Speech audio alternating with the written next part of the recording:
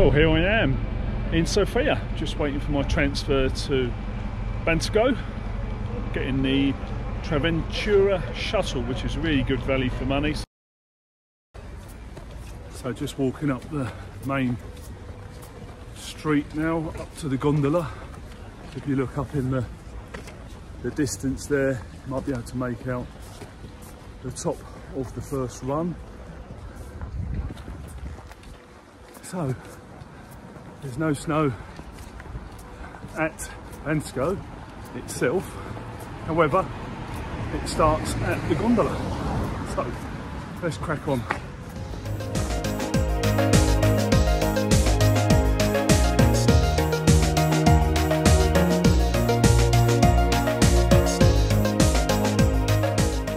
So here we are at the Bundašika Poliana, which is up to the mid-station from Bansko. Avoided the gondola, it looked a little bit busy, so jumped in one of the buses.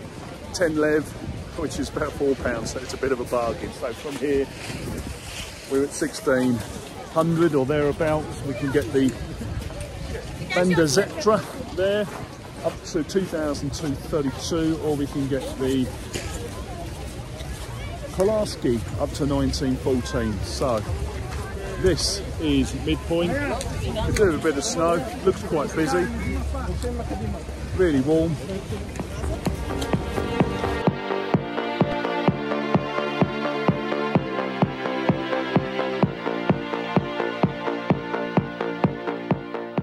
So here we are at mile 180, this is just up from the station. It's quite busy, as you can see.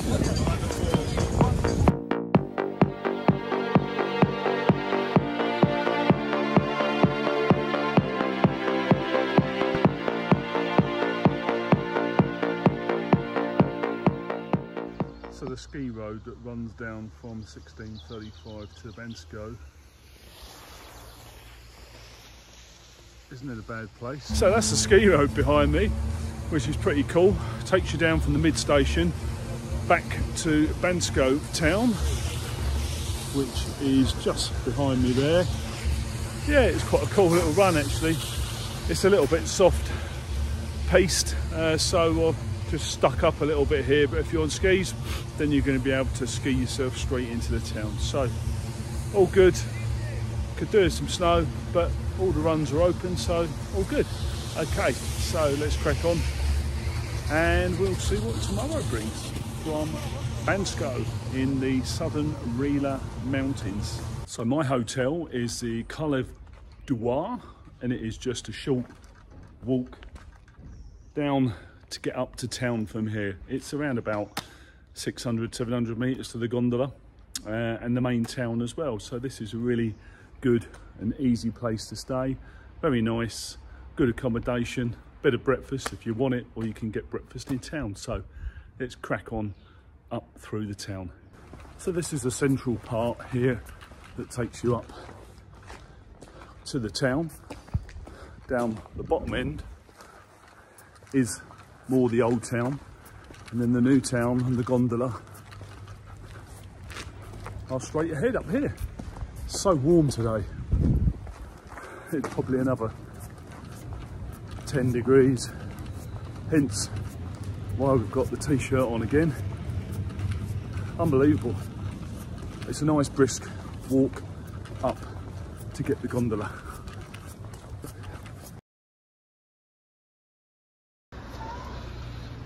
And there's a crossroads at the top, and the gondola is just the other side of the crossroads. So lots and lots of ski shops and supermarkets.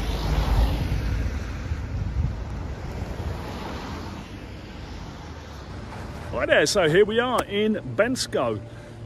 This is in the South Western Rila Mountains, and it's around about 2.5 hour transfer from Sofia. So what about Bansko then? So this is a resort, sits at 930 meters and goes up to 2,600. There are 68 kilometers of piste split between 6 blue, 2 orange, 11 red and 2 black. So you can see it's ridiculously warm today, hence the reason I'm here in the t-shirt. I've got my hoodie tucked into my backpack behind me. So what about Bansko then? Well, Bansko itself is dominated by the gondola, and if you've done any research, you'll know that that gondola is the only gondola that will take you up to the midpoint. So Banderishka Poliana, 1635 meters, and that is where you will get all of the other lifts to take you across the mountain and hope to enjoy the 68 kilometers of piste available. There is another option. You can get a minibus, or some of your hotels will organise transfers up the mountain. I mean, I picked up a ticket right outside the gondola station for a little minibus that whipped me up the mountain. It was 10 lev, which is a bargain. It's about £4 sterling. 15 minutes I was up there. I was in the queue probably no longer than 15 minutes, so it's another alternative, and it's cheap as chips. So that's your main look at Bansko itself. So as is always the case with Bulgaria, it's really good value for money, and that's why so many people obviously choose to come here. And I still think it's really good value for money.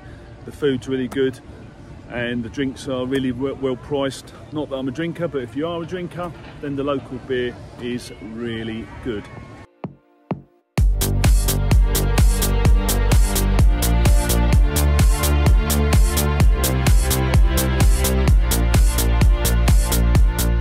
So here we are, Banderishka Poliana, up from the base station at 9:35 up to 16:35. I took the gondola today. It took about 25 minutes to get up here in the gondola. There's no queue, a little bit stop and start, but up here is very mushy. My foot's gone down about 1.5 feet. Thankfully my boots are waterproof, but the temperatures are so mild. I mean, at base station it's around about 12-13 degrees. Up here it's about 6 or 7. But further up the slope, it's not too bad. It's a little bit choppy, but there's this enough snow and the runs are open, so let's get on it. Oh, it's proper blowing a hoolie up here. So about 2,300. I'm going to work my way down. I'm trying to blow you off my feet up here. Oh. Right. Come catch me, babe.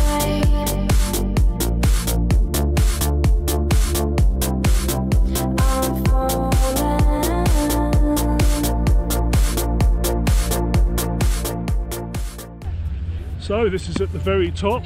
This is 2529. You can see the bauble over the background, and we're going to go back down to Bansko 935. With me, babe. So here we are, Banderishka Poliana, 1635, and we're pretty misted out up here, so the visibility isn't much better once you get up to 2,000 plus meters, so just have to be a little bit more cautious on the way down. But there you go, that's the weather for you. Can't do anything about the weather. Let's make the most of it before this snow melts away.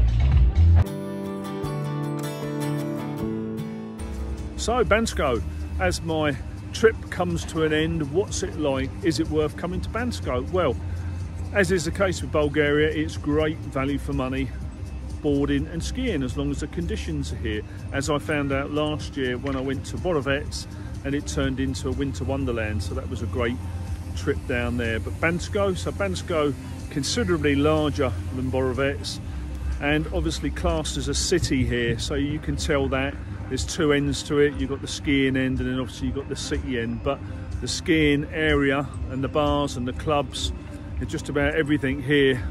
So if the skiing isn't great or the conditions aren't great, there's lots of other things to do here.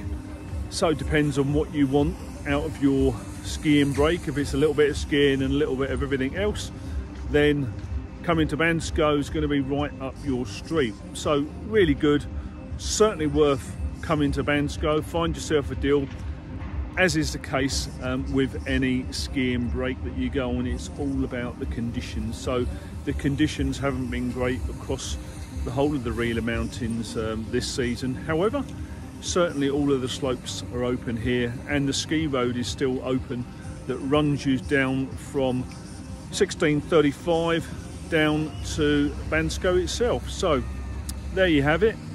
Come to Bansko, I'm sure you'll enjoy it.